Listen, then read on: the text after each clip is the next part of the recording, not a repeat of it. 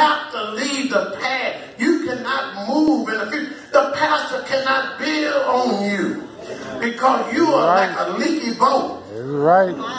If we don't fix you, eventually you're going to sink. And you know what the danger is? Not only will you sink, but everybody in the boat with you going down. I help somebody right there. You want to know why ministries fail? Because the leadership is failing. If the leader is leaking, help me somebody, then everybody around him will go. That's the reason why leaders got a tie. Because how can you give me what to do when you're not doing what you're supposed to do? While I'm in that vein, let me go ahead and say this. If you married, then you need to treat your spouse right. I noticed again. Yeah, I'm glad your neighbor said he's talking about you. He's talking about you, baby.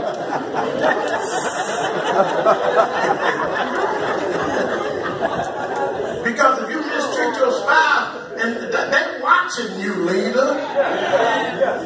You sitting over here and your wife way back in the corner with dark sunglasses on. We know what's going on.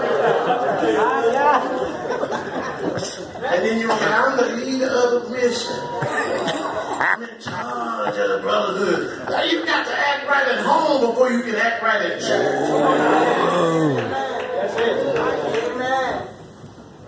Amen. This person is a person who has chosen eternal objectives for his or her life.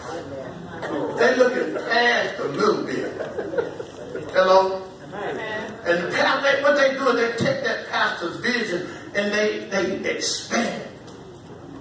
I thank him for taking us to lunch. We was up on the 49th floor, man. I was thinking, okay, what if they decide to drop a plane into this thing?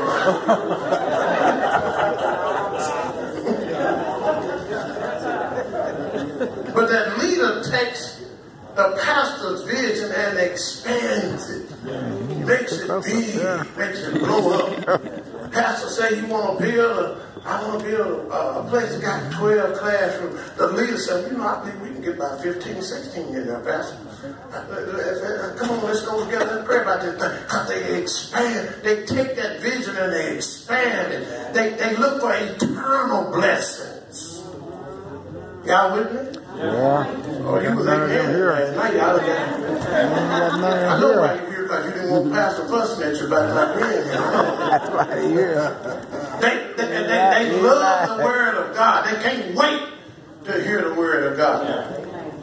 When I was growing up, I'm from down in East Texas, Centerville, Texas, which is halfway between Dallas and Houston. And when we would go down there, my grandmother's church, they didn't have no piano, no drums and all that stuff. They had wooden benches and a wooden floor. When the deacons started devotion, we don't even do that no more. We got praise teams now. Your deacon don't know what them two chairs on either side of the table were. They would get to sing down, my grandma said, let's get in a hurry, y'all. They done started. You know I don't miss devotion. Most leaders are late getting to church because they only want to get there when the preacher stands. So when he stands up, he sees you in church. But you ought to be here for devotion. Because most of you, that's the only devotion you get is on Sunday morning. You got to love the Word of God. You got to love to be with God's people. It ought to expand you. My grandmother said, come on, and we didn't have cars. They was right down the street. We were going to walk. Yeah. And we were going to get there before them deacons started praying. Amen. Sure was. Nowadays, they realize half of it. He said, well, I prayed and I prayed at all. I was over the choir director at my home church. I was a choir director.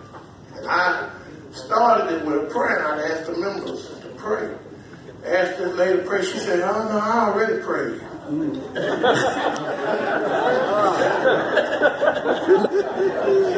I said, well, go ahead and pray tonight. She said, no, I don't like to pray out loud. But you know what that told me, though? That told me that she does not pray at all. So I don't care where you are, you ought to be filled with a prayer. Yeah. Can I get a witness? Yes. I don't like to go when I say prayer. They say, well, I'm going to pray for you. Pray now! That leader ought to have a heart say to that to serve. get it. Serve everybody. He doesn't trust in his own flesh. Sometimes what you think is not what's happening.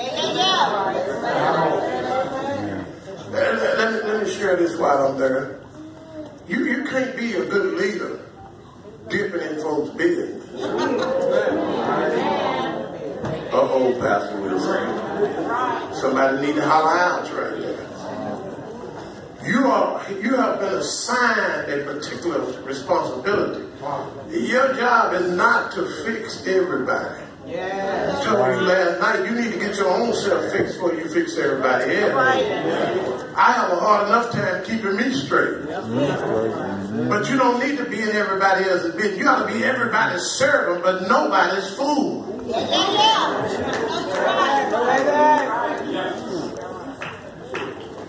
You ought to be his flesh. You ought to be a team player. Now, I know y'all Oklahoma folks. You love OU.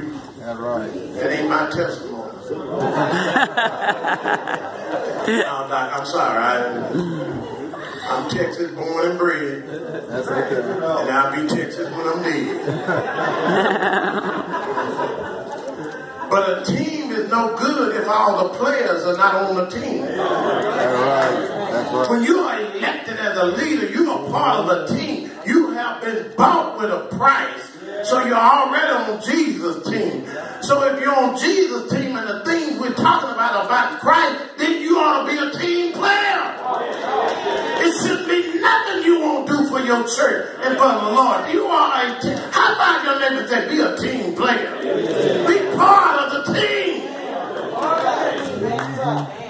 I don't know what would happen if my quarterback for the Cowboys decided he was going to be a defensive end. Oh,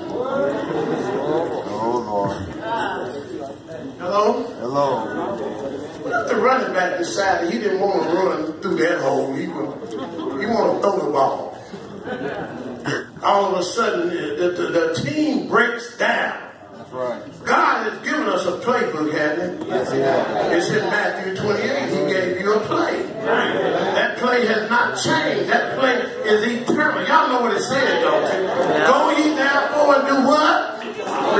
It didn't tell you to go ye therefore and sit on the bench. It said, go ye therefore and make disciples, baptizing them. And listen, you have a play. You don't have to worry about it. Like Titus, they got to give you the play. It's in the book. But that's why I said that every ministry ought to be bringing in some souls. I told my choir this year, but I won't meet with them this Friday. And all the rest of the ministry that I've talked to, I said, matter of fact, we cut out a bunch of business meetings. You know why? Because the business of the church is to save souls. And I went in there a few years ago and I said, okay, business meeting is now open. How many souls did you bring in mission? Whoa. How many souls y'all bring in brotherhood?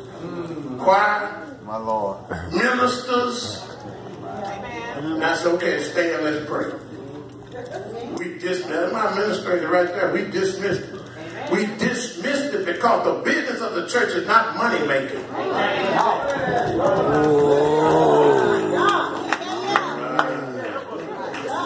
The business of the church, that's not the business. The business of the church is soul saving. Our responsibility as leaders is to bring in the sheep. That's what it says. How can I bring them in when I don't even get in? You first got to be saved yourself. I know what the problem is. You look saved. You hallelujah. You coming under. You can wave your hand. You got a tambourine. You got your little dance and all of that. But that don't mean a thing because there's nothing on the inside. And what's on the inside shows up on the outside. If you haven't been saved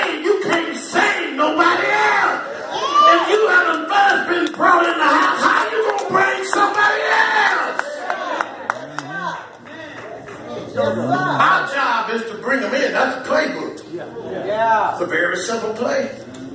God been running that same play a long time. Long time. Matthew 28. If you haven't read it, you ought to mark it. That's the play of the church. That is the playbook. Hello?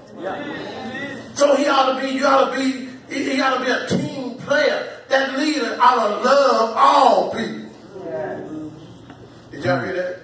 How many people? All. Not just the one that wear OD cologne.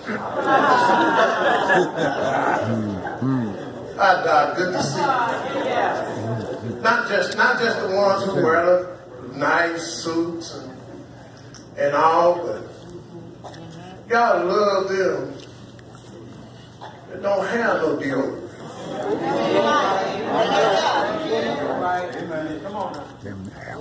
Love them that ain't quite learned how to put the cap on the bottle yet. I see you don't know what I'm talking about. Yeah. There's a man used to show up at our church all the time. Come in, he'd be drunk. Drinking anyway. He would sing a song, a little church on top of the hill. The deacons got to where when he would come in, they go get him. Take him back out. Amen.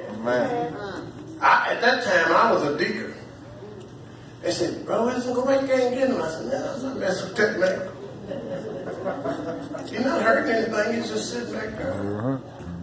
But we don't want that in our church. Come on, don't try to act like you ain't saying that.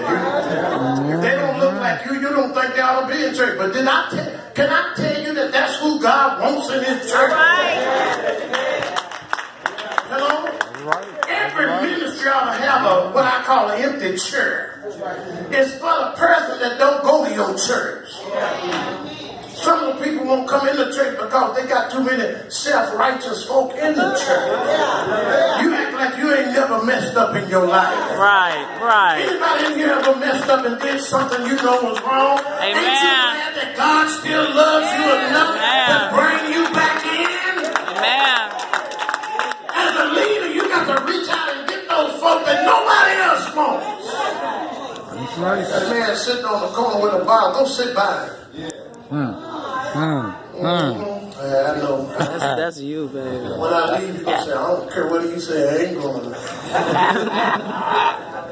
But a leader loves everybody. Yeah. Don't matter what they look like. I didn't look at them.